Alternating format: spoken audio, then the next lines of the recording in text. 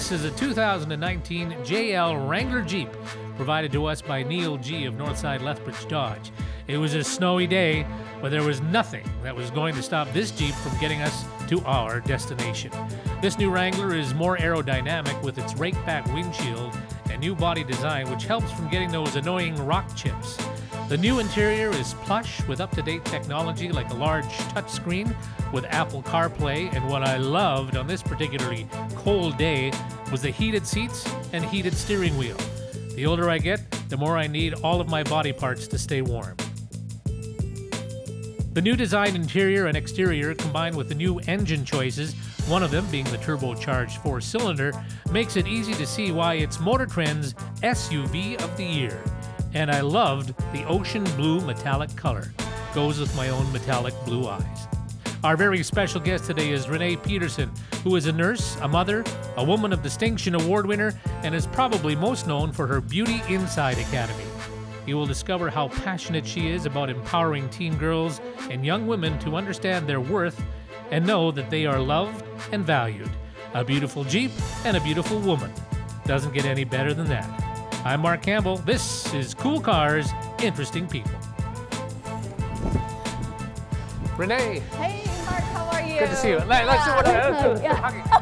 We decided we wanted to wait for the only day that it snowed in the wintertime. So here it is. All okay. right. What place is this, by the way? Oh, this is Get Serious Fitness by Andrea Stewart. And I have been coming here for 8 years and so love her. I do Pilates and boot camp and yeah. Well, it's a real gem in our city. Let's do some boot camping out here. All right, sounds good.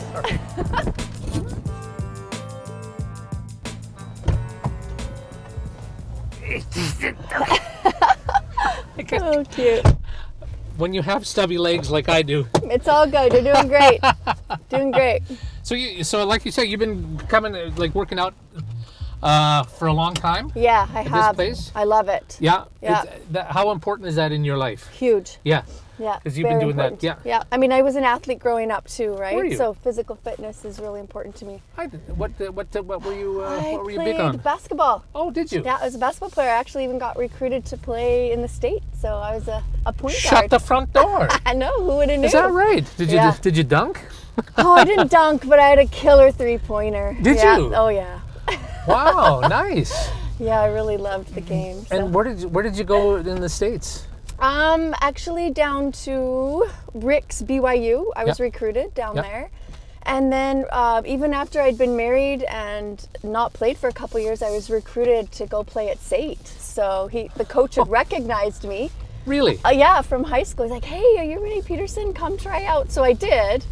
I got offered, a scholarship, but at the time it just wasn't fitting for where I was at. So. Do you still try to play basketball anymore, or is that? No, not so much. I guess it's not a whole lot to do for you. Yeah, exactly. Yeah. But I do have some good stories around it when my kids were little, for sure. It was fun. Yeah, well, here's one for you. Okay. There was, are we being recorded? Yes, okay, this is it. All right, this is it. Okay. This is it. Yeah. Well, this is a great story. Are you sure you can tell us? Yeah, I know. Should I say this out loud? No, it's really cool. I'm really proud of it. So, my daughters, we were out practicing, playing around, swimming, saw some boys practicing basketball. So I said, girls, watch this. So I went and I said, hey, you guys mind if I play? They were like, okay. So my 2 little girls, they were probably like 8 and 6 or whatever, watching me, and I was just dunking or like shooting 3-pointers and playing. And finally the boys, they stopped the game, put the ball under their arm, and they're like, who do you play for? I was like, oh, best moment ever, right? So, that's good. Yeah, it was really good. So, yeah. Nice, very nice. And how do you like this Jeep? By the way, this Jeep, from what I understand, like this is sort of has become a symbol of women empowerment with this Jeep. Huh, the new thing. It's just these are the kind of vehicles that women, that they can really embrace, and that's really has become a thing. Well, I like it. Yeah, I mean the country girl in me really likes it for sure. Yeah. So where are you originally born? Where are you from? Well, I was born in Lethbridge and grew up in Sterling. Okay. So yeah, just a small community from just what would that be? South of here, I guess. Yeah. Yes. So that's where I welcomed in the new year when Y2K was a thing. Aw, so cool. Yeah. Yes, I was playing in a band. Okay, and got we it. were singing it, yeah, and we didn't disappear. Oh, I Sterling know, was good. wasn't that a crazy thing? It's like we're all going to be gone. The Yeah. world's coming to an end. So you grew up in Oh, Sterling then, pretty I much? did, yeah, kindergarten through 12, so. And Yep. what was it like growing up in a small little place like Sterling? Oh, goodness. You know, I would say there were so many good things about it, and then some things that weren't so good as you grow up and reflect, right? It's so small. Everybody has an opinion about everybody or, you know, something. But yet then the other part of it is like just that, you know, community and, you know, knowing that you had support. And my dad was a teacher there. And so I loved that. And, Did you know, so. Did you sort of want to look at that life of a teacher yourself? Was that kind of on the radar for you? You know, yeah, I guess. Growing up, my dad was a teacher, my mom was a nurse, so always something within that area of education. So. Yeah. And now you did become a nurse. I did, yes. I got my degree in nursing, so I've been And doing that now for, oh my goodness, 13 years, I think. So, yeah. where did you do your nursing? I Here? did here, yeah. I did my 4-year degree. So you did 2 years at the college and then 2 years at the university. Nurse, yeah. Yeah. And is there a specialty that you got into, that Well, you're into now? Well, at the time, like actually even with the work I'm doing with my academy and young women today, I focused a lot of my research and academics at that time around, you know, young women and women's health and, you know, what keeps them emotionally, physically, spiritually aligned and healthy. And, you know, even as a third-year nursing student, I had work published in an international nursing journal. Really? Good for around you. my research. Yeah, and I had already, you know, had lots of media attention and stuff around my work. But today I work with in home care. Okay. So I do that and work with a geriatric population. And in that, I do some palliative work, a lot of wounds and living options, and Wow. so And you still have time to work out. yeah, you have Very to good. calendar it. You You have do, to make yes. it a priority. That's very good. Yes, yeah. All right, we're going to go to Jabba the Hutt. Okay, Are I you don't ready? think I've ever been here. Now is the time. All right. All right. Woohoo. Stand by. Okay. Now we can turn that off. Okay, and we're good. All right. Okay, cool.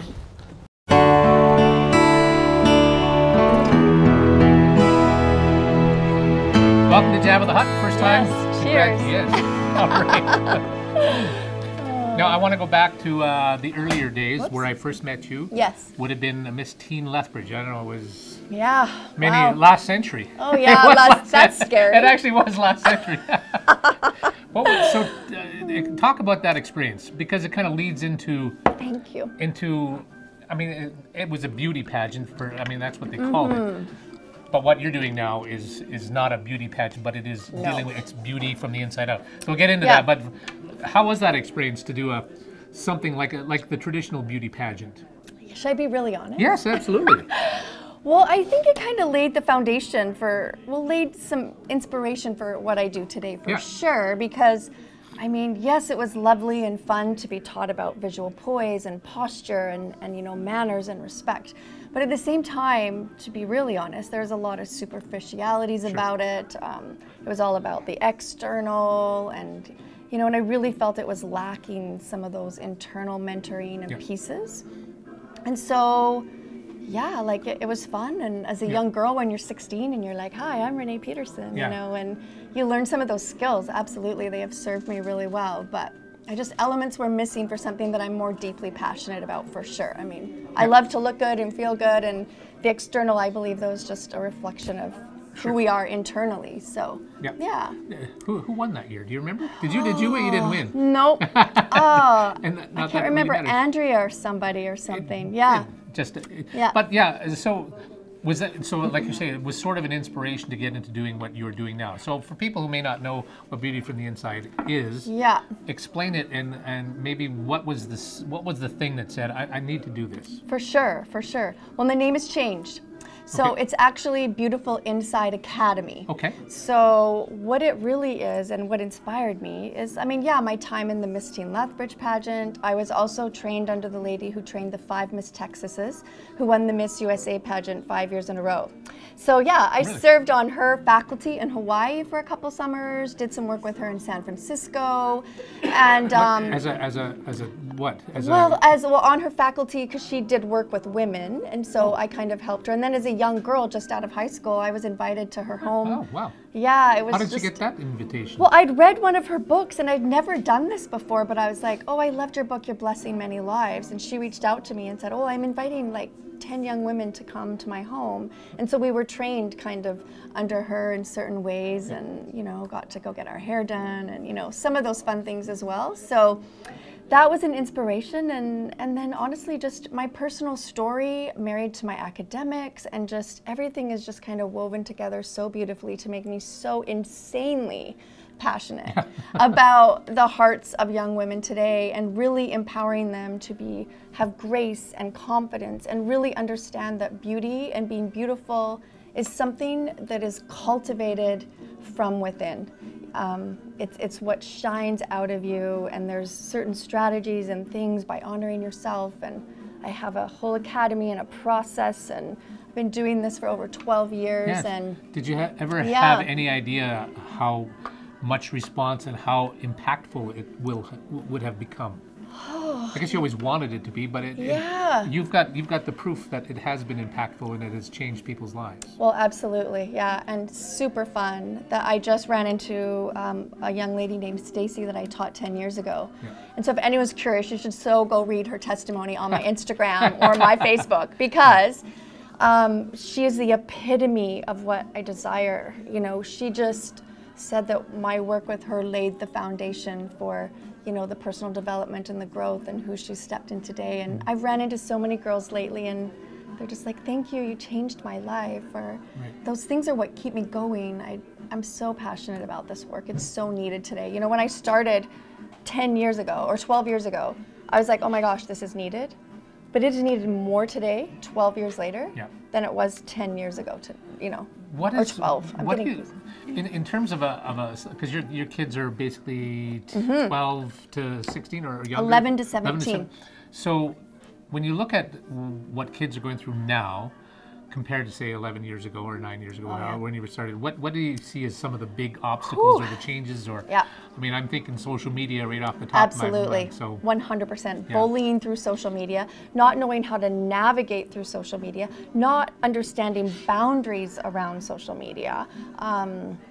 Like that is super huge. The amount of anxiety and depression that young women are experiencing, and a lot of it is even masked. I mean, we have the girls that, you know, I don't like labels, but, you know, the popular girls, and moms are like, oh, my daughter's fine. And then I'm so curious, when they're with me, they're not fine, right? Their foundation is like, well, I'm smart, I'm athletic, right? I'm whatever, or there is that girl that presents as really struggling. So it's just a different presentation, but the pain that they're subject today is really the same. And also the other side to that, if we have a young lady that is the bully, that is that mean girl, that also speaks to her level of pain. Because if one has to put down someone else or get into that comparison trap, or, you know, stepping on someone else to make themselves feel better, that's a whole nother level of pain that needs to be dealt with as well. So yeah, it's a little frightening, the sexuality piece today, the pressures that young women feel.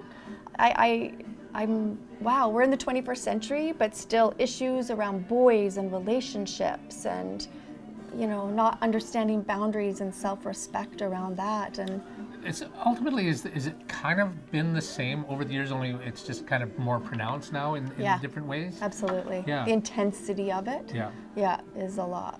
So take us through let's, because I just know what you had programs, you had sessions. Yes. Are you still doing that sort of thing? Oh, absolutely. So so take us through 14-year-old girl.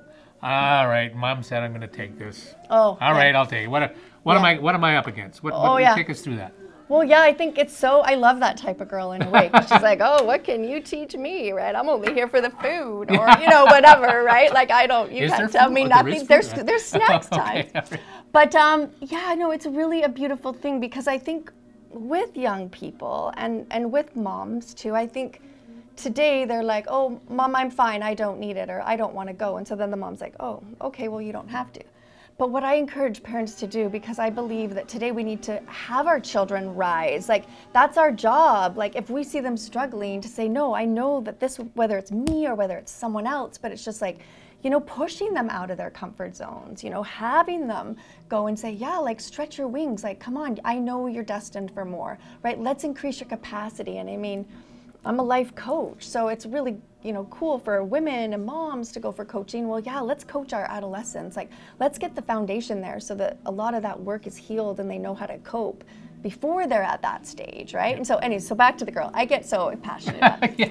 So she comes and I think sometimes the wall's up, like, you know, what can you teach me? Or I'm okay, because it is really hard for an adolescent to look or to go deep or, right? Because their already identity is a little bit, you know, who am I and who's somebody to tell me? And so I just walk them through that process and then they're like, oh, I like this. This is empowering. They start to feel the freedom and they start to like kind of relax more into their own skin because they're given tools and strategies to not be so impacted. They can really learn how to unhook from the drama, how I really teach them how to be the queen of their heart, how to take that position of queen, learn to rule their own emotions, right?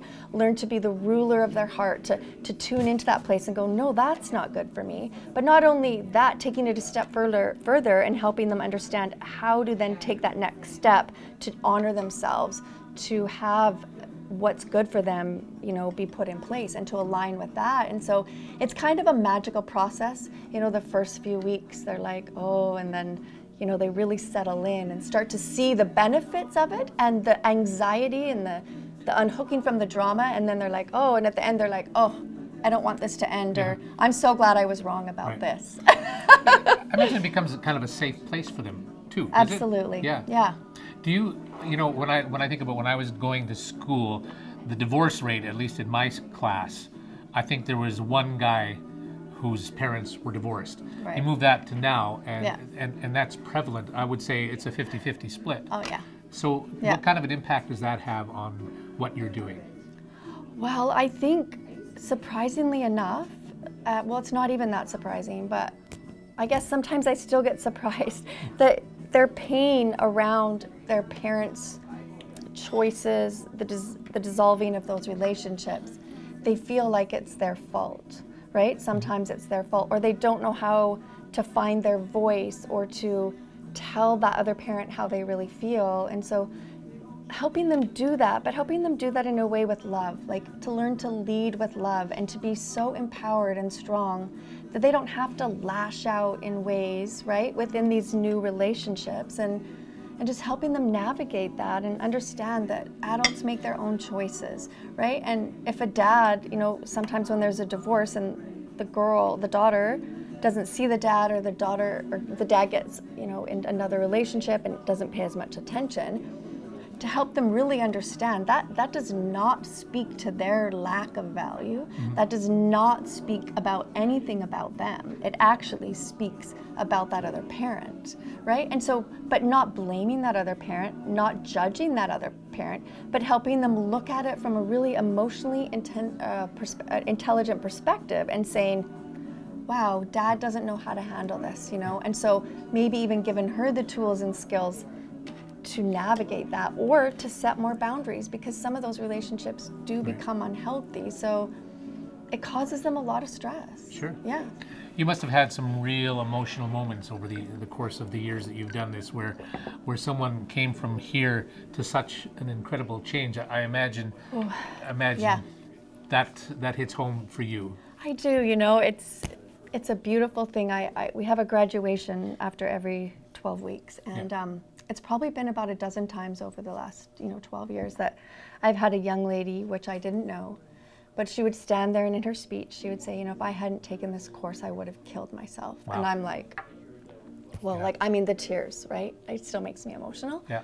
Because the level of pain and anxiety, I think that we aren't even aware of sometimes. And I think what it boils down to, though, they're not given strategies on how to deal with it. I mean, the pain around other people's reactions to them, other people's mean comments, and when I help them see the truth of that, they're more connected, and they can then have compassion for that person, right? And even how to communicate better or set a boundary. And so it's a lack of not knowing how to cope with all of these situations that we're bombarded. They're bombarded with. Yeah. So, what's the one thing you really like? What is the biggest message you like to get to your kids? If there's one thing that if they can learn one thing from your 12-week sessions, what would you say that it would be? Well, I think with the whole metaphor of being the queen of your heart is to really honor you, honor what is good for you, honor your own voice, honor your own truth, and that will keep you aligned with your destiny, your purpose, right? But when they get disconnected from this heart space, it's kind of dangerous ground. So really helping them stay really connected to that and find that voice. Yeah. Have their no be no and their yes be yes. What about our political world that we're in right now? You know, the American side of it, or how we're dealing with like the Me Too movement and empowerment of women. We touched on that earlier. Yeah. Where are you on that? How are we doing? Woo! Speaking of passion. Well, you know, I think it's really great that women are finding their voices and, you know, sticking up, you know, in those ways. But, this is a tricky one. But I think once again, the pendulum always swings, right? And so I also in my course want young women to understand, like, it's not about me versus him, or it's just basically learning respect, you know? And so it's not about girl power, or, you know, there's these language around, rebellious girls, or, you know, that messes with their psychology. And so it's not about putting a guy down so that you can be better, or like, I told him, or, you know, it's none of that. I mean, as a man, is that going to make you feel good? Is that going to want honor in your relationships? It's not about bashing guys or bashing men. Like, there's enough of that. And so, no, the approach is teaching them how to have respect within those male-female relationships. And if a young man or a man is not teaching them with respect, then they can learn to have a respectful voice to step away from it, right? Without engaging in all of, you want to talk about media, like all of the aggressive women today, and well, because I can throw an F-bomb and I can say to you, right, then that makes me strong and powerful. Maybe I'm out, you know, whatever, going to offend some people, but I am not of that paradigm. It takes a strong, powerful woman to use her voice in love and truth, where both are balanced, you know, so no, they're really learning those skills. So what about, talk about your life as you sit here and reflect on your life on Earth here, and where you've gone. My life on Earth. What has been most special to you? What has sort of made you who you are? Wow. That's a, and we'll be back right after. No, I mean, just what sort of has just kind of been the thing, if there is? My daughters. Yeah. 100%. Nice. So I asked my husband to leave in 2000, and being a mom and raising my daughters and knowing that they were looking to me and that I was going for them to rise to everything that I knew that I should be, that I could be. And so being their mother has been the greatest gift in my entire life. Wow. Yeah, and that could make me cry. Like, I love them with every part of me. And yeah, I think to be a mother is a privilege. To be a woman today, to influence others for good, and to have that kind of impact on another human being. And I've always said this lately, if anyone wants to know anything about Renae Peterson, then you should go have a chat with Brooklyn Peterson and Savannah Peterson. Those are your kids. Those are my daughters, because they will speak very loudly of who I am and what I'm all about. And so, yeah, raising to who I knew I needed to be for them. Yeah, that must be, and to know that they're such good humans, They're good citizens. amazing. Yeah, That's great. they are. They really are. And I'm not just saying that because they're my daughters, but yeah, fantastic. 100%. Yeah. Okay, how does if there's someone watching this, they want their daughter to get involved with your program, what's the best thing to do? When's your next one coming up and all that? Yeah. And this is ongoing too, right? It is, yeah, you bet. I run my academy twice a year here in Lethbridge. And so I'm getting started again on Wednesday, February 6th, and then I'll do another one in September. But honestly, just talk to me. Like, phone me, email me. I love to have that one-on-one conversation, to have that discovery call, to see if it's a fit, because I really only want people that I know that I can serve well. And so, yeah, it starts with that connection and reaching out to me. I'm now also offering one-on-one coaching. Great. So for girls ages 11 to 17 and then girls ages 18 to 25. And so I'm working with someone right now, and that's a magical process. So Very nice. I'm loving that. How do they get a hold of you? Well, you can call me 403-380-0607 or on my website. Gosh, what is my email? So just do Renae or petersonrenae@hotmail.com. Okay. So, but then you also have your own website. Yeah, right? my own website. Yeah, it's beautifulinsideacademy.com. Good. So we'll check that. Yeah. Okay. Now this is a fun question I like to ask people these days. Hey.